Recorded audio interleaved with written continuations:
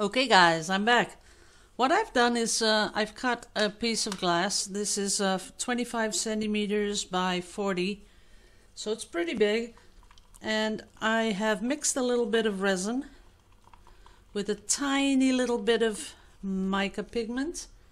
And here in this I'm going to add some really bright glitter, because I'm gonna do the central part of this pour. Now I'm gonna see if that glitter is gonna pop up. Yeah, it will. Don't want too much of it though, because you want to keep it a little bit in the middle, a little bit just calm, not too much. So I'm gonna start pouring. And of course I have warmed it up just a little bit because my studio is so cold. But I'm going to be pouring it very, very slowly because I don't want anything to move as of yet. And this is just the first layer so that everything is fixated on the glass sheet.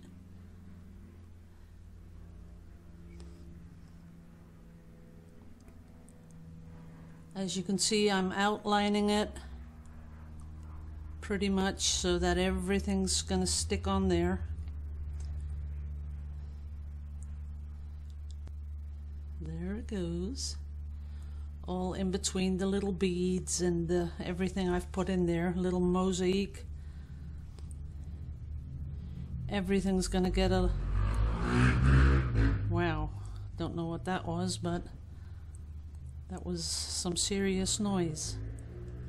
So as you can see, everything's sort of fixated on the glass pane as we do this. But it's transparent enough to show all the little beads. So that's something that you'll have to work out if you're going to make something like this. That you don't want it to be too opaque that you don't see all the beads sort of doing their thing underneath. So we're going to give it a little bit more up here. There it is. And then the rest of it I'm going to pour right smack down the middle.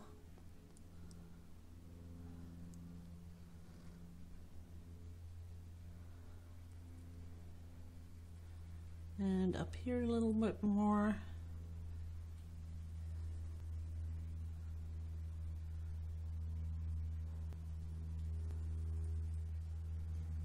There it is. Now this is going to sink in, especially when I take off, use the torch to get out the bubbles.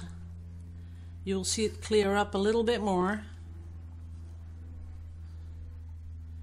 That's about all of it.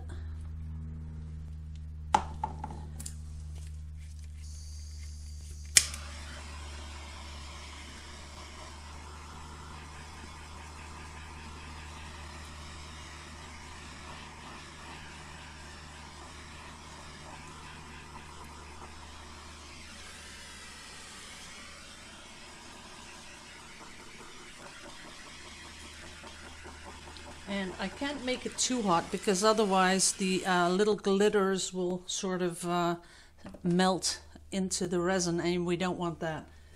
Now I'm going for my next batch of resin, so I'll be back in a flash.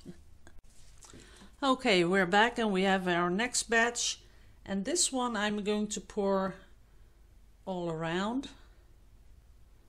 because I'm going to use something to pull it together. But it is a choice to make it into two different colors. So there's something going on there. I do like that. As you can see, you could really leave it exactly like it is right now, because this is really pretty. I also was thinking about dropping something in there like alcohol ink, but I'm not sure what that's going to do, so I'm not sure if I'm going to do that. First, the little bubbles. There we go. And then I am going to go for a little comb, as you can see, and we're going to pull that out.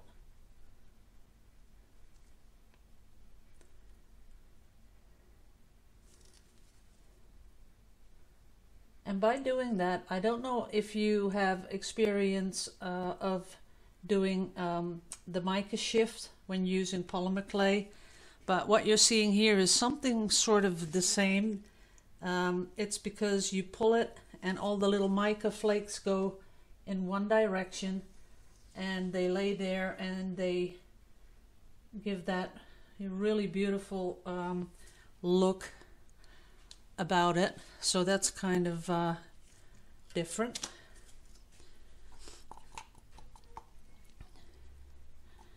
Now it's pretty much incorporated into each other, those two colors.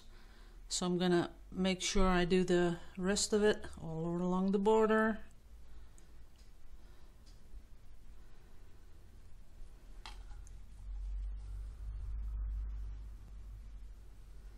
There it is. Gotta be slow about this. Don't want to do this hastily. Don't want to do that. Okay, so we got that all figured out. And you still see a really slight little movement. And if you like that movement, you can always play with that. Just give it a little bit more.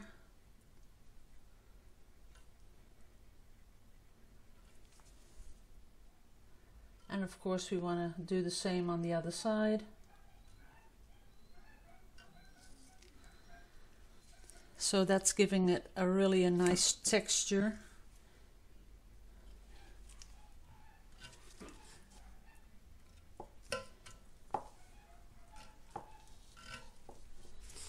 And right now I'm going to go for my last layer, and this one has to fill the whole window.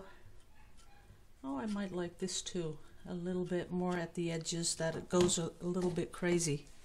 That's sort of nice. But you can absolutely see where it is thicker or thinner. That's where you can see where the color is more transparent. But we're gonna work this out just a little bit more. So I'll be right back.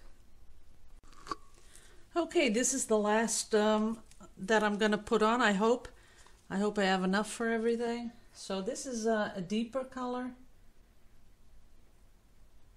because I want the outsides to be just a little bit more darker than the inside.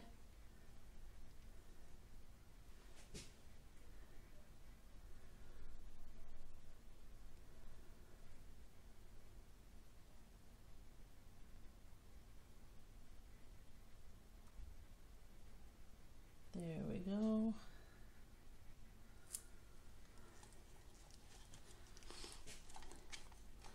And it's really starting to look like something of an underwater color.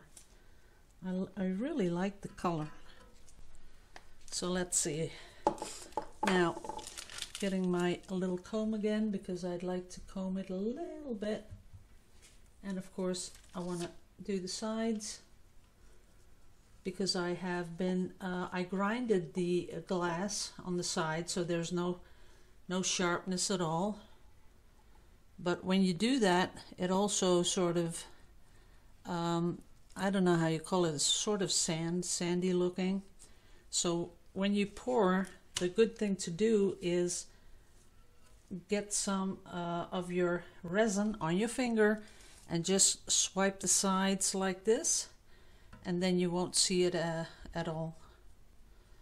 You can avoid it if you have really good equipment to sand down the sides, and then go from the most coarse and then go finer and finer and finer, but that is a lot of work, and I'm not sure, you know, if it's worth it. So all I do is rub my finger along the side and make sure that there's resin on there. And another thing that it does is sort of fixates the whole resin thing onto the glass. because now it wraps around. And everything that is too much on the bottom, you can just cut away with a X-Acto knife, something like that. Okay, I think we got it all covered. Because this one, I want to make a base for it. I want to make something that I can stick this into and put it in front of a window. That's been in my mind a lot. I won't use this. I'm gonna go for a more freestyle sort of thing. See how I'm pulling this down, and there will be a very slight, you will see this in a very slightly manner, you know, it won't be too obvious when you do this, because when it's all dry, it'll just show you a tiny little bit of these swirly things on the side, just to make it a little bit interesting.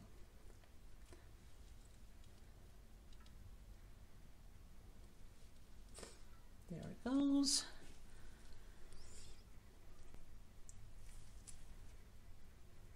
And for people that like the whole, you know, just flat look, that's okay. You can just skip this part. But I like to do a little bit extra just to see, you know, to make it more organic looking. Something like that. Okay. Now it's sort of pulling all together. This is nicely, very transparent on the top. Even though it has little pieces of glitter here and there, that's perfectly fine for me, because then it sort of, you know, tugs it, pulls it all together. That's the look I really like. Just let's leave that there. Don't touch it, Annemarie. Okay, I think this is it, guys. So I will give you a look once it's, there's going to be, oh, I do have to torch it. There are not going to be holes put in, because I'm going to get one of those wood bases and then make one of those slits where I can put the glass in. So that's the idea of it all. I am going to make sure that it's, all the bubbles are out.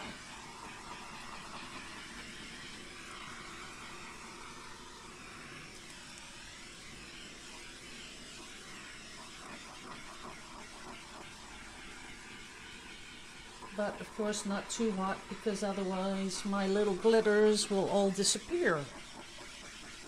Okay, now what you're seeing here are drips on the bottom, but I'm going to leave them because you just want to leave them in place and then cut them away later. And I might show you, because that's kind of satisfying to watch. And the sides are nicely covered. Maybe a little bit more here. And I'm going to put this one away, and I have some more stuff to show you guys, because there's so much that happened this week. But I'm going to put this away and let it dry like this. There'll be some dripping, but you can't avoid that. So always make sure you put it on something that the drips can fall on. But there's a lot of stuff going on here. The glitters are absolutely amazing. I put in a couple of colors together and it just pops, you know, it just makes it all come together. So I'm really happy about that. I am now looking, that's okay, let's just leave it as is. So thanks for watching this bit. I'm going to clean this all up and then come back and show you the pours I did yesterday. I'm going to show you the pours I did last weekend. And I am going to show you a different type of pouring, because I bought something that I'm going to pour out of. So a lot of stuff coming up. See you all in a bit. Love you all to pieces.